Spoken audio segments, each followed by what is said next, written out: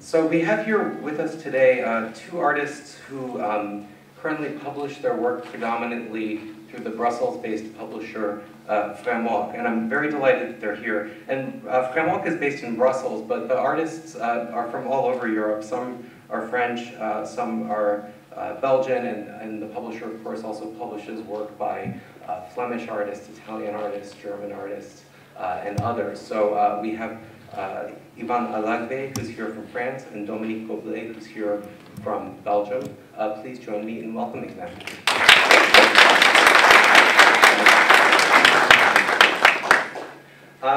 We've been very lucky to have a few people who worked with this publisher in the US over the last couple of years.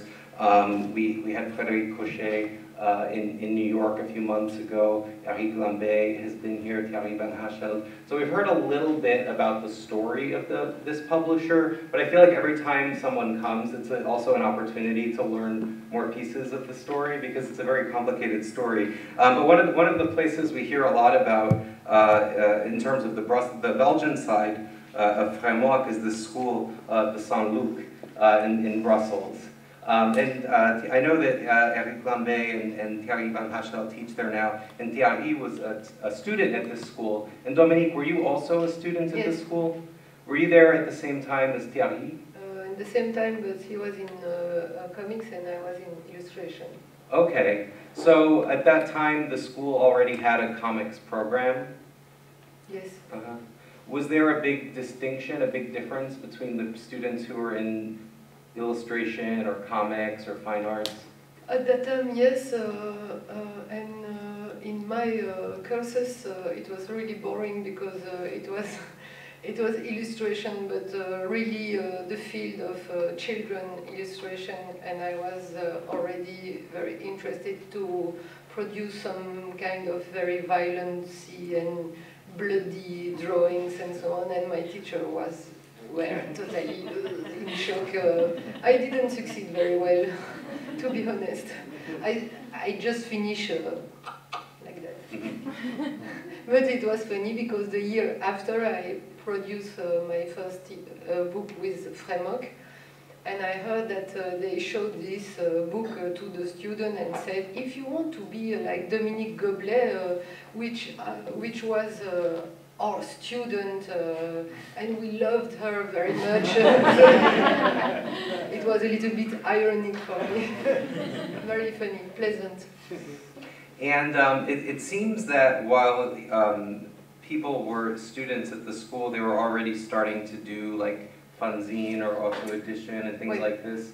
Yeah, that's why, in fact, the part of comic was already, I think, a little bit more interesting. Because before it had already some groups formed, and they already had as an idea to produce, make auto production with oui, voilà, by scratching, comment dire, etching, voilà, scratching. And it's the same, in fact. And also because before us, there was a group called Mocha, and also some kind of important movement in the 80s with a group called Le 9e Rêve. And all of that was our field to grow up with the idea to make comics, but comics more open with art idea. The idea we had immediately is to put comics in question with all limit possible. I don't know if you understand me. Yeah, it seems like there was a very fertile scene in Belgium particularly where there was this, from what I've been able to understand, within a few years there were a number of anthologies that appeared. For example, this Mocha that you mentioned, I think this was co-founded by Eric Lambé and Alain Corbel. Voilà, oui, exactement. And then they went on to produce Pelure Meow, which ran for several issues. And then there was also, I think, a kind of Flemish equivalent, right? Yeah. Is this in Flanders, maybe, Yeah. this Bill anthology? I don't know too much about this one, to be honest with you. I've seen 1 or 2 issues, but I don't know the story of this. 3 issues. Only 3 issues. And then, of course, the other one that Thierry at the Sandout was involved with was this one. Do you remember when they began this anthology? It was 1991. Uh-huh. And what was the concept, or who were the people who were involved with this? We wanted to make disappear the border between illustration and comics, but the point of common was to try to put everything in question. The codes must be questioned. That was the most important. But also, at the same time, we wanted to think about narration about wars and make connections with exhibitions. So we try to open the field by pick up influences out from the comics, out of comics, like theater, literature, movies, I don't know, but try to not take our influence with comics. And it seems like there was a spirit of collaboration at this time. I found this, I guess, was this an exposition catalog, or was this publication that has contributions from people associated with Bill, with Pelur-Mer, and with Frigo. This was, I assume, a kind of a collective exposition? In fact, the landscape, our comics landscape in Europe changed really after '90, because with our group, Frémok, which was at that time called Frigo, then Fréon, and then Frémok. But it was something very important. It was the fact that we create a kind of a little festival, especially based on experimental comics, which didn't exist at that time yet. And we wanted to invite all the little structures which are in kind of opposition with mainstream. And this festival called voilà, Autarcic Comics. And after that time, it produced a kind of energy with all the little structure in Europe, and that make the fact that we were all in connection was the beginning of a good strike, and to strike against the power of mainstream. So at this time, when we're talking about something like the Autarcic Comics Festival that you're just referring to, this was like a series of events, and it included, as you said, you know, the history of this includes the Frigo Review, which then became Frigo Box, and then started publishing books as Crayon, right? And it also involved Yvan's work. And so this work that we've been talking about up till this point is all happening in Belgium, principally centered around Brussels. Now, Yvan, your story is a little different. Now, you didn't study art in school, right? No, I studied science, mathematics and physics. And I started publishing with Olivier Marbeuf. He was studying physics and biology at that time, and we met at the university, and we started to make some things together, a little fanzine, and then we started to make comics together. And we felt like comics was a very interesting point to, a very interesting field to explore, because you can be in touch with text and picture, and there was a lot to do at that time in comics, because we discovered that the artists we love most were they were not published, or they were not well published, and we found out that there was no publisher for the kind of comics we wanted to do. So we started to have this idea of making comics, publishing comics. And we were only two, so we were not a collective. We started to work with everybody. So that's how we met Frémok, because they made an exhibition in a little bookstore in Paris, which was called Regard Moderne, which is a very important bookstore in Paris. I mean, very important. It's very, very, very small, so it's very important for the books that are in there. Now it's, I went there actually just a month or two ago, and you have to be a contortionist. It's very dangerous to be there. It's impossible to describe this store to someone who hasn't been there, but it's almost like the best bookstore you've ever seen compressed into the space of a storage unit, and it's just piles of books everywhere, and the only person who knows where everything is the owner. But if you ask him, he'll find it and he'll give it to you. Anyway, so I know, how did you go from studying sciences to producing comics? What were you? Had you been a reader of comics as a child, and was this something you did as a hobby? Yeah, I've been reading comics as a child. I didn't start. It was very difficult for me to do comics as a child because you have to. I was trying. I would do a first one page or maybe two, and then I would change my mind and begin something else. So it's very difficult to keep something long enough to make a whole story. So as a child, I didn't do comics, but I was drawing, and but I didn't want to study art because I felt like if I go to an art school, everybody would be able to draw, and I would be like lost, and I'm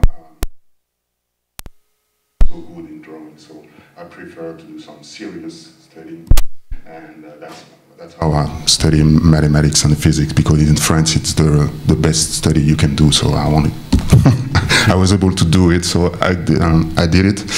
But then when I was in university, I still had in my mind that I wanted to do comics. Around maybe when I was 17 years old, I started to do, okay, now I should try to do something serious. So that at that time I realized my first complete comics and sent it to publisher. And so some of the publisher answered back, and so started thinking that maybe I can be able to do some comics, but I did it while I was studying, just like it was like my how do you say that? Mon jardin secret. Okay, your secret garden. Yeah, secret garden. Your hobby, your private. Now you did. I was looking up your work online, and you did a work that I haven't seen with Olivier Marbouf, who you co-founded this fanzine with. You had done a more kind of, relative to the work that you ended up doing, you did a more kind of, I guess, more mainstream or classical kind of bande dessinée. I don't know how you would describe this. I'm not familiar with this book, so I can't really describe it well myself. But I'd never seen this work of yours. I assume this was something you were very young when you made this. But was this an attempt? I was 20. Was this an attempt to have a career, have a career as a comics artist? Not at all, not at all. Actually, this book is not that mainstream. Okay. Maybe these pages is maybe the more attractive. The less or the more? I think it's maybe the more, I don't know. But no, it was kind of experimental, not in the visual. I don't know. I mean, we didn't intend to be mainstream, not at all. I mean, and if you read it, it's a kind of surrealistic story, and I don't know. Maybe most of the people that know this book and when they mention it, I mean, they're always like a little bit smiling, like just. It's kind of joke, and I don't know. I mean, I don't love this book, but I still feel like, okay, I still know what we were trying to do. Yes, so of course. So for me, it's not that funny, but for most of people that know my work after that, it's something they mention just to make a joke at me. Oh no! Well, but it seems so like it's not very kind to you to show that. Well, no, I'm not making a joke. I'm just curious because I've never seen this book. No, and this okay, next this change. no, it was interesting because this publisher Vent d'Ouest at that time it was quite a small publisher, but it was mainstream publisher. But it was one of the publisher I contacted when I was really young, and I sent some drawings, and then I kept in touch with the editor, and then after meeting Olivier at university, we started. He was writing, and so he proposed me to work together, and then after we submit this work, and they accepted. The editor accepted to do it. So it was really nice, but we realized that the editor was nice and he liked our work, but then we realized that the publishing house, how to say that, the publishing house will be interested in selling a lot more, if it's, the publishing house, sorry. The publishing house has 2 or 3 bestsellers. Yes. Like they would something that will sell, let's say, 100,000 copies, and they will work very tough to sell maybe 200,000 copies. But a book like this, when they say, okay, this one maybe will sell 1,000 or 2,000, and they are not interested, and so they won't do the job to maybe sell 2,000 instead of 1,000, or maybe 3 instead of 1 or 2, and so they just give up that thing. So we realized that the point is not only to be published, but the point is to be published well, and also to be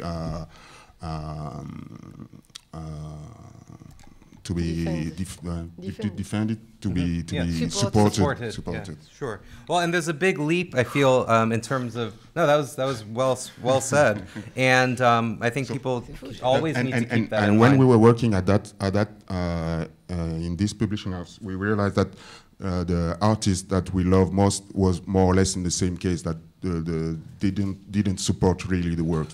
That's how we started to think about making our own publishing house. So we kind of made something the reverse way of many others that will start like in making fanzine and then going to a bigger publishing house.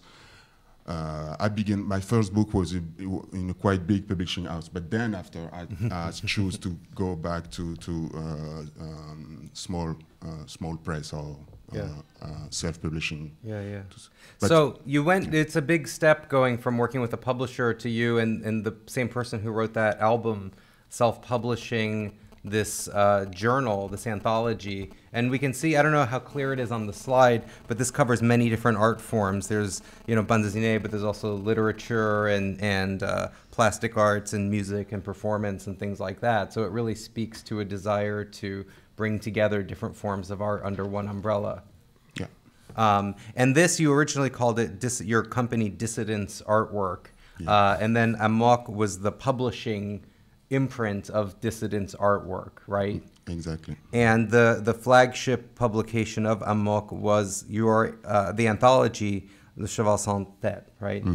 And we can even see here how international this is, because we have, Thierry Van Hasselt, who we were just talking about, who is in Brussels, and and as well, so you've got Belgian artists and French artists and so on all together. And there was one series of this anthology followed by a second one that was a little more, had higher production values, I think. Can you describe what you thought was the attitude or function of this anthology at the time that you were working on it? Well, at the beginning, when we started Le Cheval Sans Tête, it was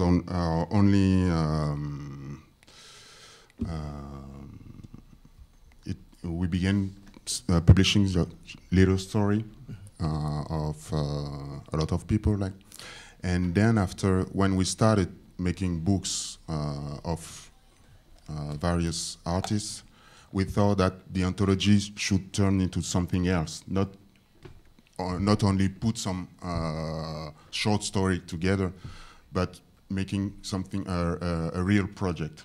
So we choose to, at the beginning it was, we publish it every 3 months. And this second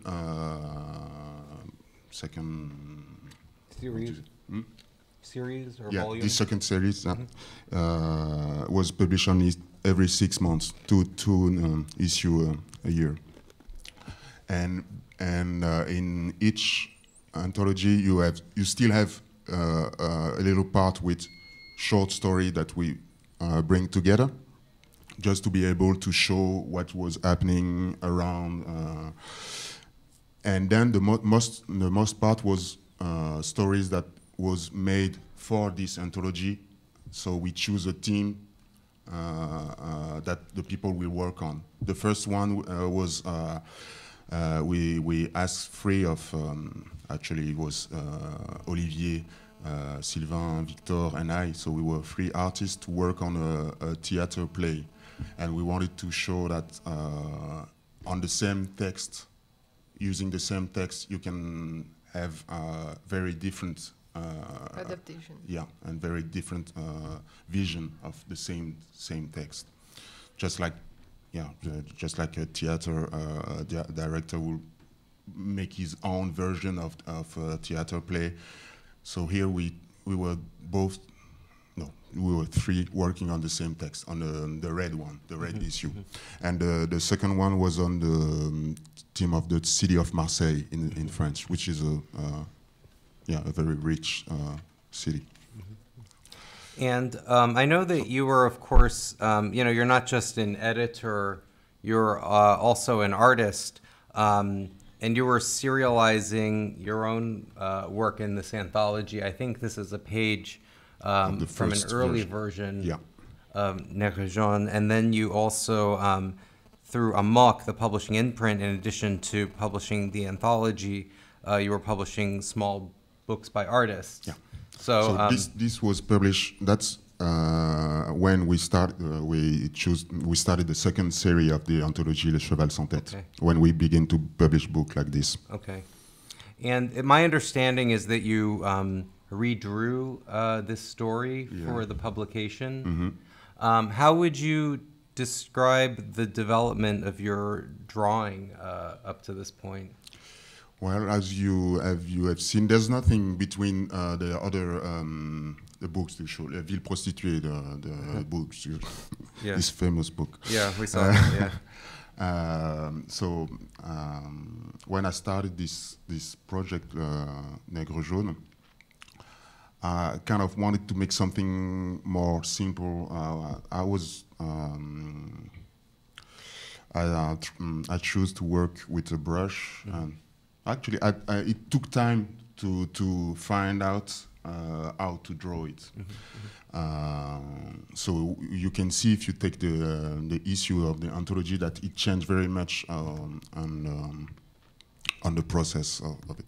So, but even before that pages, there was something completely. The first pages of Nègre Jaune are really ugly. That's maybe the ugliest pages I've made in my life. But I was trying to find something, and I wasn't drawing that way before this project, and so it took me a lot of time to find my way. To find the good brush, the good paper. The paper was very important. Well, it's interesting to me, too, that you spent so much time figuring out how to tell this story correctly, because it seems like you had a lot of commitment to this story. Like many artists, for example, if they make a book and they're not satisfied with the art, they try to change the art then on the next book. Yeah. But it seems like you were very focused on telling this story correctly. Yeah. Can you talk about why this was such an important work for you? And for the people who don't know about it, maybe just describe very briefly the theme of this work. Well, I mean, I know it's a huge theme. I began this story. I didn't know it would stick on me like such a long time. Because you're still sort of working with this subject. You're still today. Yeah. So the starting point is just something that happened around me. One day, at that time I was living at my father's place. My father wasn't there actually, but it's where I was living in. Let's say my stepmother place, and actually she didn't have any paper. She was illegal in France, and there's other people who was illegal. I knew the people, and one day a character come and one day they met someone that started to say to them that he can find some paper for them because he knows some people and so on. And of course it was not true, but something catch my attention to that, because this man that was promising paper, it was kind of someone really lost, and he was trying to gain the affection, the love from those people, and the other didn't know. They found this man was a little bit strange, but still they were kind of interested to see maybe it's possible to get paper. So it was a kind of strange relationship, and I started to think, okay, maybe I can do a short story about that. So I started to work on it, and then I realized, okay, it can be a longer story. So I serialized it in Le Cheval Sans Tête. And the Cheval Sans Tête was coming out every 3 months, so it was a good way to work. Like you have to do your pages, and so it helps to do something. And well, actually I realized that I'm not. Maybe I'm not the kind of comics artist that has plenty story to tell, and you'd say, okay, next one. I always feel like the form of the story is very important. So for me, it's not the drawing is not something to present a story. The drawing is part of the story itself. If you draw the same story another way, it's another story. So that's why I'm interested in drawing. That's why if the drawing are not good, or I will redraw it. And yeah, it's also something similar to music player, that okay, you can play the same tune 1,000 times and find different different tone in the same tune, and so. Well, it's like your project with the theatrical adaptations that you were talking about, except you're incorporating it all within yourself and telling the same story from different dimensions.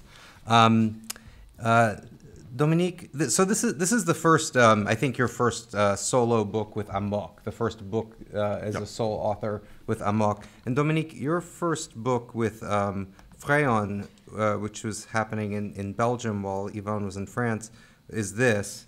And I found a couple of pages from this one online. I've never actually seen this book physically, but can you describe a little bit what this project was? It was the mix of all the direction I took, which mean part of my sketchbooks, some short stories, illustrations, but also some painting. We can say kind of catalog, not really, but things like that. It was, in fact, it was like a little bit like a sketchbook, but printing. Do you consider this to have been a comics project, or is this more like an art book collecting? I don't know. Yeah, yeah. I don't know. Yeah. Really, I don't know. It's only all the tendency I took, all the way I wanted to express, and it was possible to put everything together because we are not obliged to make only one thing with one style. I really love to be a lot of person in myself, and I have different style, and each new project is made with another technique, another style, another travel, because I don't understand the people who can draw the same character for all the life with the same technique, and it's so boring for me, but okay, for them not, it's possible, huh? But to me it's the death. I don't know, something like that. And one of the things that I think both Fréon and Amok were doing in a way was organizing projects. Like you talked about how you had artists doing stories on the theme of Marseille for Cheval Sans Tête. And similarly, my understanding is that Fréon had this series of books that were supposed to be about a place. I don't know if it was specifically Brussels. The city in general, but it was made for Brussels 2000, which a kind of cultural event, and so it was a special project about the city. So artists would come in residence and make a story about city. So it can be about Brussels, but it was around the city in general. So on the theme of the city. So Dominique, you did this book that was nominally part of this series. I heard that you were a resident, but you didn't do most of the work necessarily as part of the residency. But can you describe this book a little bit? This is not the same, huh? Oh no? No. Oh, this is the from that book. No. Oh no, I took the wrong pages. So it was a command. On dit ça? An order? Command? Okay, thank you. Just to make something about Brussels, and a few time before my dad died, and I wanted to make something about the cemetery where he was out of balloons. We can make only 1 or 2 images per page. We are not obliged to follow all the rules, but we can play with them. So. And sorry. Oh, sorry, go ahead. One thing which is really interesting, as Yvan said, is the fact that comics, in fact, contrairement, comment on dit encore? Contrairement à l'art, in opposition with art, painting really had a movement with a lot of experimentations, but comics stayed a long time without this experiment. And when we started with this, everything was possible because it was not yet made. So. And it seemed like that was a common idea with all of the publishers that were involved with these autarcic comics festivals. My understanding is that it was Fréon, it was Amok, it was also l'Association was involved with some of these things. La Cinquième Couche, I think, was involved with some of these events, maybe the late ones, I'm not sure. Ego Comics, Bill. There was Strapazine and Boxer in Switzerland. Cornelius. Many others. Some don't exist anymore. Le Dernier Cri. Chacal Puant, that was the publisher of the publishing house of Stéphane Blanquet. Ah, okay. So there was a lot of things at that time, and just to mention it, but at the same time, that was the beginning of the collaboration between Fréon and Amok. Is when we started to make our own event in Paris. So Autarcic Comics was an annual festival in Brussels, but in Paris we made what we call a café littéraire. It was every month we'll rent a place and make an exhibition, and the exhibition will last only one evening, one day. So just like you just do the opening of the exhibition and then you take it off. But and we made some table and present the books, and it was very important at that time because it was kind of difficult to distribute the books. So that means that a lot of bookstores won't accept to have that kind of comics. And so every month it was a way to provide a place to find those comics and to see it on the wall and to buy the books, to see the books and to buy the books. And it was also a way to make all the people that was involved in that kind of comics, they can meet. A lot of people met there actually in Autarcie Comics because the people from l'association came here, the people from Ego Comics, the people from Fréon, Frigo, etc. We invited some Portuguese and so on. Each event has his own team and then the people met and they were able to do other projects together and that kind of thing. So we made this maybe something like 2 years. Every month we will be doing this, and we choose the same name, Autarcie Comics. So it kind of create like a connection between Fréon and Amok, and that's more or less how we started to work together very closely. And and as you say, there was this collaboration between Fréon and Amok, and that of course explains the name Frémok. In 2002, these two publishers came together. There was a kind of announcement on, this is the old Frémok website, and all this kind of mythology of the dance of Frémok and this symbol. Why did you choose the pineapple as a symbol? Well,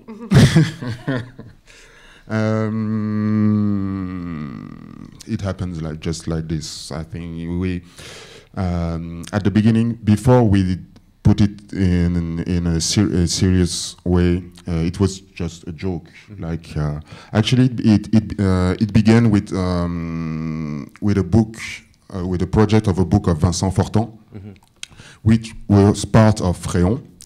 And Olivier and I, as Amok, proposed to Vincent to make a book with us, and he accepted. And it brings some kind of jealousy with the other, that why are you doing a book with them? You can do the book with us. And so, because he was part of the other publishing house, so it was not.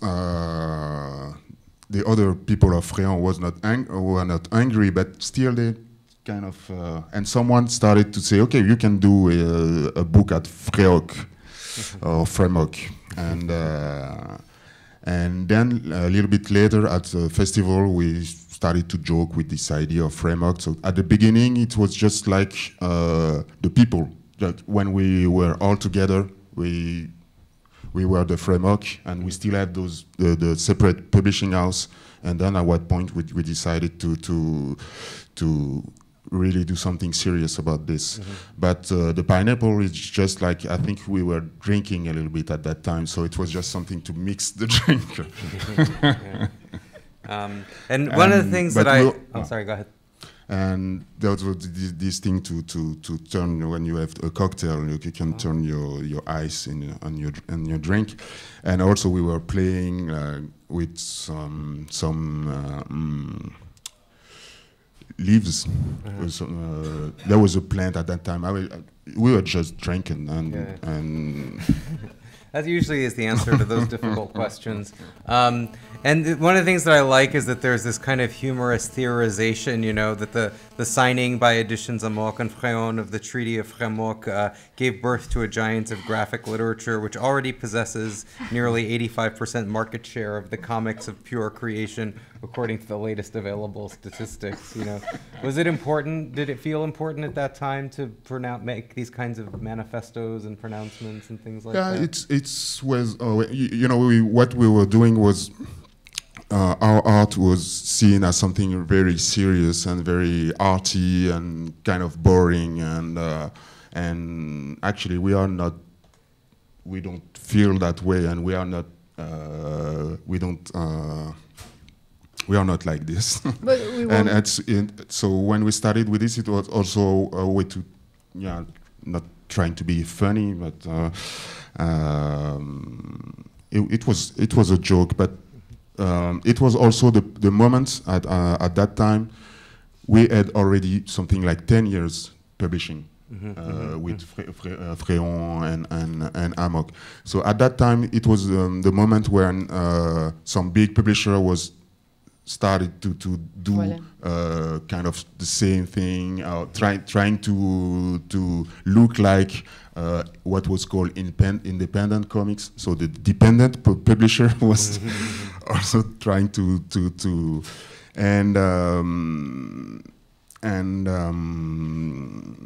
we felt like we were not doing the same thing that the other, and we started to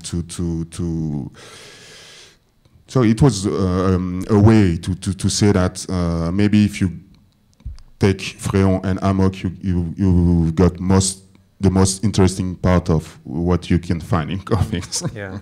Well, and since then, you've both published a lot. Unfortunately, we don't have time to talk about all of the books that you've done since then, but I want to make sure we talk about your most recent books.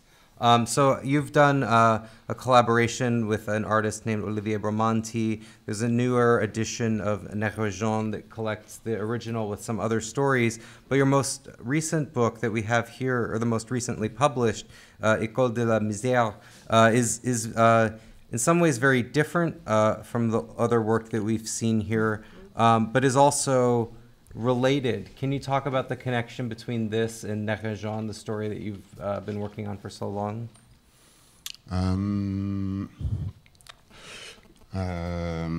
At that time, I think I was reading some writer like Faulkner and others that, and I was interested in creating a kind of word, like you can read books, you can read it separately, but if you read all the books, it kind of creates a word in itself. And also I like this idea of making maybe a story in the point of view of one character and then telling the same story on the point of view on another one. And it's also because when you telling a story and when you're dealing with some character, they kind of start to being alive. So you kind of live with them, and so you continue with them, and and then after Negre Jaune, it was natural for me to go on with that and to not only it's not only a matter of telling the rest of the story or to continue it. It can be going back, but basically it's the idea that it's a real word. So you kind of try to do something with that. And in this book, École de la misère, I wanted to tell the story, but I didn't want I wanted to tell a story that can skip on time, like do some flashback and then go back to the past, but without showing it. Not so you don't have any cloudy frame to say, okay, we are in the past, and oh, the character is dreaming. All is mixed. Everything is drawn the same way. It can be someone that imagines something. It can be a photograph. It can be a memory. It can be, but everything is on the same level. And it just I was kind of interested in the writer that use what was called like this flow of consciousness and that kind of thing. So I tried to do something in comics with this idea. And Dominique, you've produced several books. Not all of them have been with Frémok. You did a very well-regarded autobiographical book with L'Association. And as you mentioned before, you like to draw in different drawing styles, and that's something that we certainly see in this book. And you've produced many other books, like some that you have actually here upstairs with Frémok, Les Hommes Loupes, that we see here, this kind of artful meditation on masculinity, I guess, that has these very striking images. But your most recent book is, I guess, Plus entente, is that how you say it? And this is a collaboration with a German cartoonist named Kai Pfeiffer. And this project has some very interesting qualities. I found this announcement on the internet where you say, drawn and written by Dominique Goblet and Kai Pfeiffer. We will draw 150 pages or more, and the book will be 150 pages or less.